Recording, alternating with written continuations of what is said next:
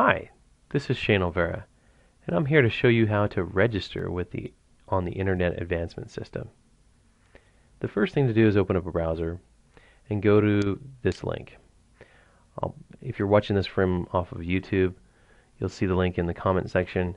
If you're watching this video from the district or council website, there'll be a link provided below.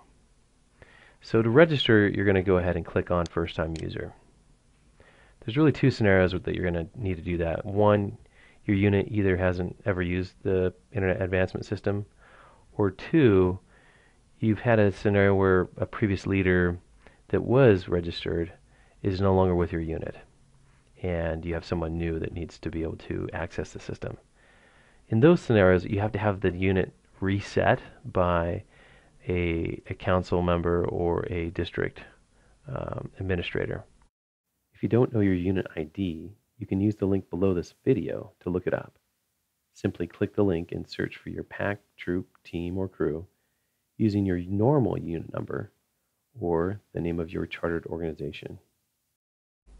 So I'm going to type in my unit ID number, and then I'm going to select my unit type, and then I'm going to enter in my unit number and hit continue. Next comes up a confidentiality statement. Go ahead and click I agree. You can read it, but I agree. Then you'll be presented with this screen, and you just need to enter in your basic information to be registered. So I'm going to type that in.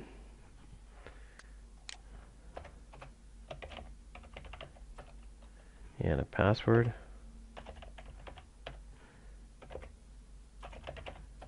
And your email address.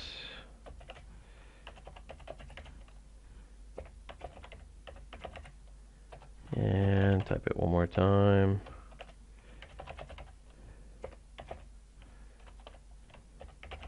And a phone number. Oops. I'm not doing very good typing today.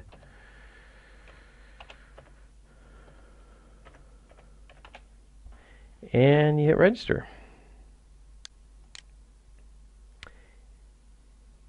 And after this finishes, there we go.